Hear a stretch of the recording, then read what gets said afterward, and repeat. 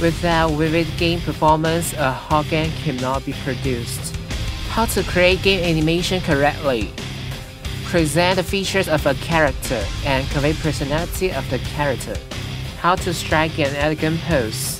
Present a sense of strength. And how to use the ribbon. These are the important points during production. As long as you master the skills above, you can become a qualified game animator and be able to participate in the production of hot games. Hello, I'm Li Zhenting. I have 7-year experience in game industry and participated in the outsourcing work of large companies, such as Tencent, NetEase, and Season.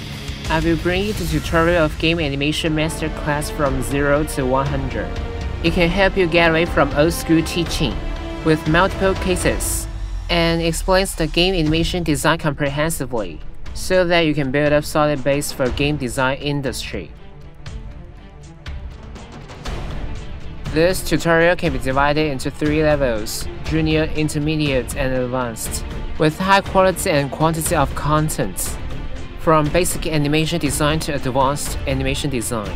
It will gradually improve your skills and help you master the ability of building characters' personality, make the character more vivid, and bring you to the world of game.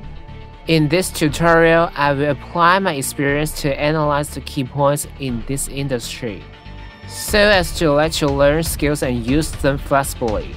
I hope you can enjoy this tutorial.